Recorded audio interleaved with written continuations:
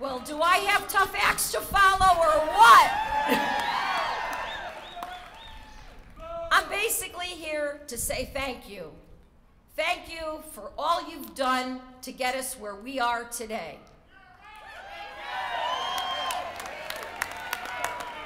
I want to thank all those meetings, all those back home meetings. I want to thank you for all those emails, because you see, they really did work. All those letters, and all that you do every day in the front lines, because you know what works.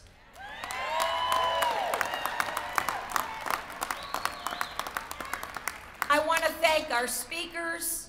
I want to thank our legislators who have stood with us, who have taken a beating in many, many cases that we know about, and for the political courage that the Education Committee and the Speaker and the President of the Senate have shown, because they are with us and they too know what works.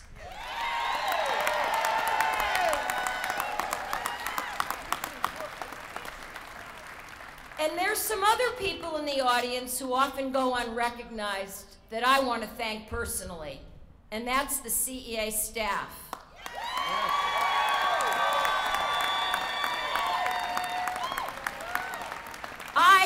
I think I am the luckiest woman in the world, not only to represent 43,000 members, but to have a staff that works day and night and has given up incredible amounts of overtime and time, and not one complaint, not one problem, and we are all in this together. Thank you, everyone.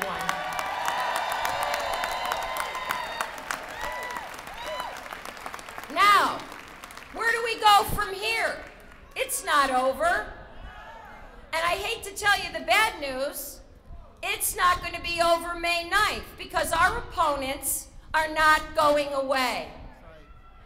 They are going to be here for a long time, but you know what? So are we.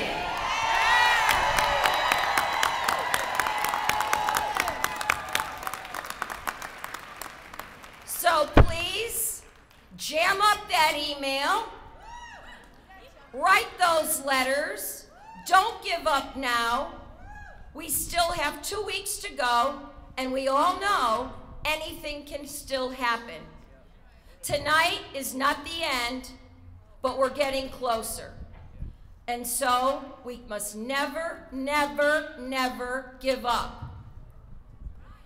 I want to thank everyone for being here tonight. I want you to go home and talk about this tomorrow in the teachers' rooms, and talk about it with your colleagues and your families. And please keep those cards and letters and meetings going, because that's what works. What you did got us here today. Thank you very much.